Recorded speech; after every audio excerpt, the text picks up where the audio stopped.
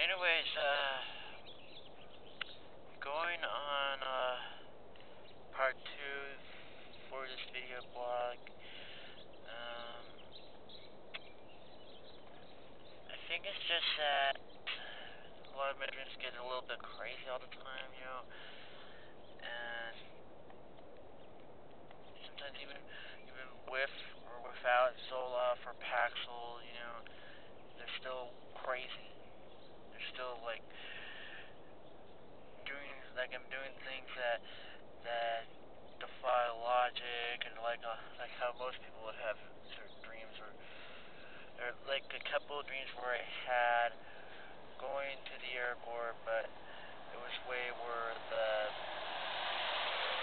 how like the whole baggage carousels work, where the baggage would be dropped onto the carousel.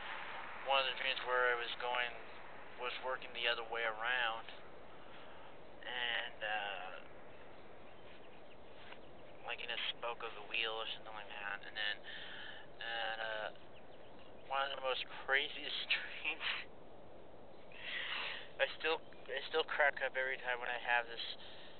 When I mention this dream, it was one of those dreams where I think I was gonna go to the airport for some reason, and I think I had like an you know how like they have these envelopes that keep that hold like your boarding passes. The envelope was for one airline, and then all the boarding passes were all from different airlines, and I think my mind was making up what they look like as compared to like the airlines that I usually fly with, American, but and then it was also the fact that I also like to watch Amazing Race, and so I was like used to seeing all these little all the all the contestants on their racing around, and then you see all the whole boarding pass on all these different airlines from like American and United and Alitalia and Aeromexico, Air France, and blah blah blah blah blah. Having all these different boarding passes and stuff, But I never really had a international flight before, so technically, like going up to Canada didn't really count, except we were just drove up to Canada. But although maybe like someday, I probably could do some sort of venture on my own, without mom and dad's help or anything like that. And I think I was doing pretty good as far as like doing all those doing my civic duty and stuff like that. Without my mom and dad's help, because always I had to have mom or dad take me to whatever the polling place was, like over at the clubhouse all along here, and then I had to go around and do like the usual stuff what you do with like polling places and stuff. And anyways, I would basically have to say that as now on here in California, I'm registered as a Democrat on paper.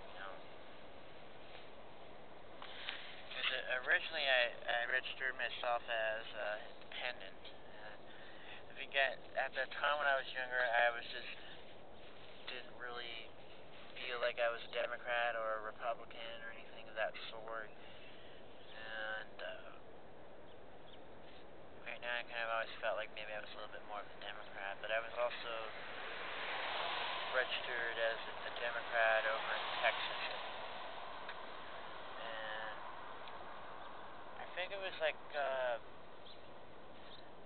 think it was that each county had their own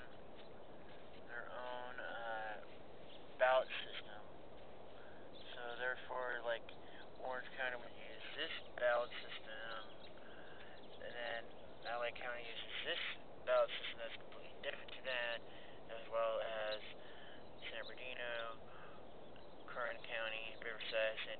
Imperial County, and so on and so on and so on. And I think it was like the same thing in Texas, that Dallas County would use this, Tarrant County would use that, Denton County would use this. So there's like Wise, Parker, Alice, Johnson, and all these other counties over in Texas.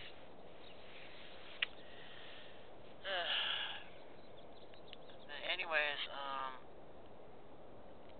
one of the weirdest stories I probably should mention on here, I think, was also about MySpace, but I don't know why I can't get back into MySpace right now. It's even though I entered my password and all that stuff correctly, but for some reason it just won't let me in. But on the other hand, I've been meaning to leave MySpace because I think I just got tired of all those little stuff like that on there, and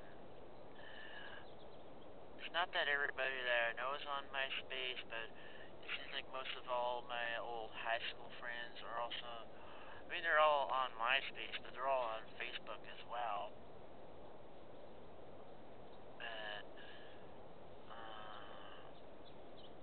But as well as some of my ex-friends over in Texas and the actor that I always kind of mention a little bit,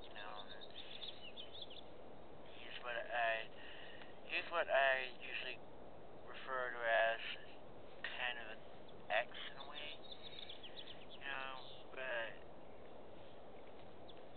as far as I can say is that I don't really want anything to do with that guy, as long as I live, as far as that goes, and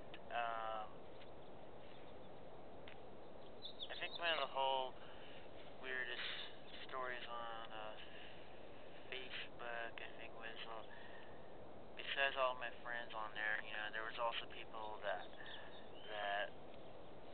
I would possibly know on Facebook, but they wouldn't really have a MySpace page on there, or vice versa. There would be some people that I would know that would be on Facebook, but they wouldn't be on MySpace, or vice versa. And a lot of my friends are usually in high school. That some of them I would know since like